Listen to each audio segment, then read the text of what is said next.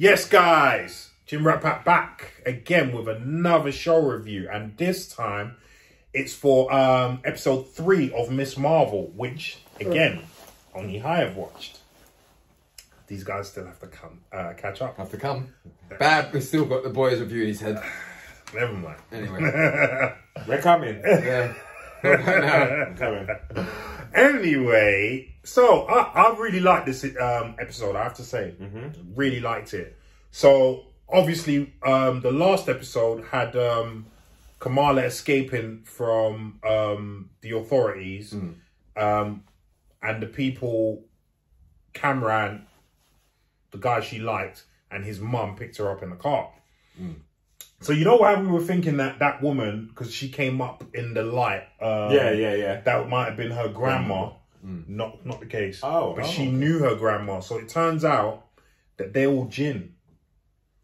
Yeah, it turns out that they're all they're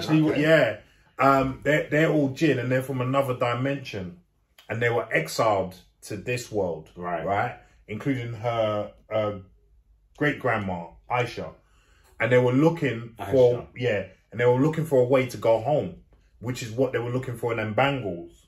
So they did a flashback scene to 1942 in India, where they were looking for these bangles, right? And this is where Aisha was still with them. And they were meant to have had 2, and they only found a 1. And then Aisha put it on, and then all of a sudden, a train came. But then it cut that cut out. So the woman basically was explaining all of this to Kamala, and she was kind of like, obviously, like not happy because she's part jinn. Do you know what I mean?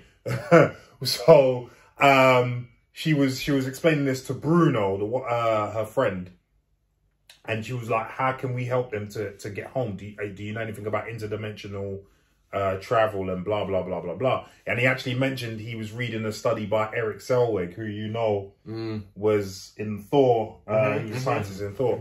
So so there's that, right? So she kind of let them know that she would think about helping them. Meanwhile, Amir's wedding is going on, right? Your brother's one, right? Yeah, the brother's wedding is going on. So they were all preparing for the wedding. He's not happy because he hasn't got much money in his account, and his dad is like, "Don't worry, look, it'll figure itself out." Blah blah blah blah blah. I'm leaving a lot out. But just getting to the meat. Get to the meat. So they get to the wedding, and they're all celebrating. It's all nice and blah blah blah blah blah. And Cameron is texting Kamala about, you know, what's happening, and she was like, "Oh, if I try and help you, it could go wrong because we need a big energy source." Because Bruno explained this to her earlier, and yeah, there's a large margin for error. So we'll have to wait and see if we can figure something out. And he was like, "Cool, you know, enjoy the wedding."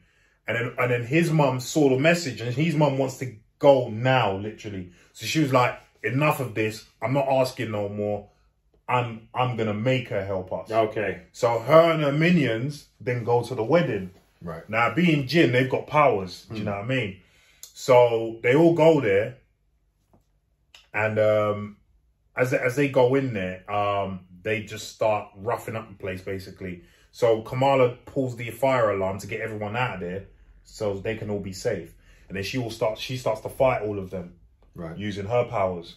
At this point, how like in control of the powers has she become? She's actually quite because she's been training with Bruno. Do you remember? Okay, so she's quite in control of it now. Okay. Do you know what I mean? Because she was giving a good account of herself, like against a good few people. Do you know what I mean? One thing I really liked, they had at least 2 really good martial artists there. One black girl, and like a Middle Eastern looking guy.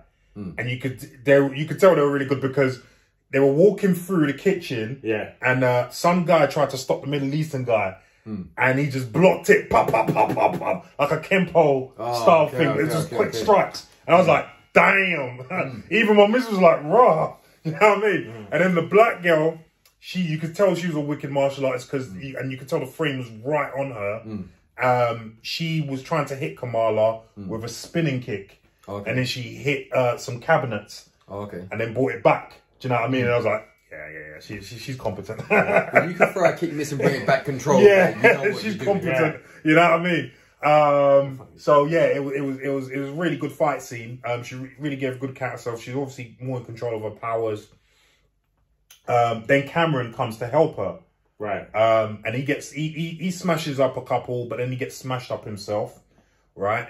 And then the damage control guys, the authorities come in and start shooting up all the jinn. But they Kamala and Bruno managed to slip out.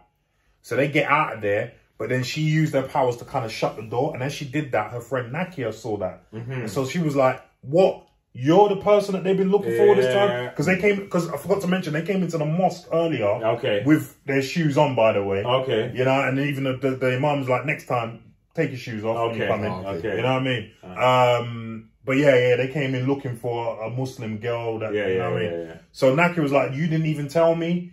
And she's like, oh, I promise I'll tell you, but look after Bruno for now, yeah? So she goes back to her house, and everyone knows that she's pulled the alarm. So they're all asking her, what's going on? We saw the people that you were with, they've been arrested now.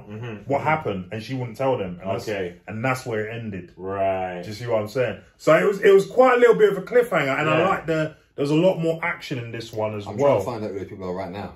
So I tried it out already. The Middle Eastern guy doesn't even show up.